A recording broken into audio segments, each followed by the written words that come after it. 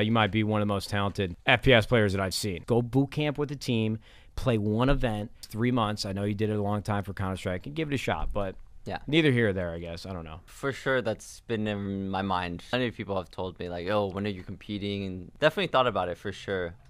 Coming from, obviously, from Apex competitive, I was just like, the reason why I quit was definitely more of a mental battle. For sure, it was like not necessarily the scrim time or all that stuff, because in Apex scrims, you could actually stream it. You know, you could stream everything. So no matter what I was doing, I was always live. I was always streaming, and I was able to like grow my audience while being able to compete, which is amazing. You know, like in Valorant, you can't do that. You can't stream your scrims. You can't really even stream the tournaments. You know, you're always just having to be offline, and while you're spending most of your time practicing, it is hindering your, obviously, your streaming career. Do I want to go into competitive like in another game? And I feel like Valorant is like the one that you said, you know, it would make most sense.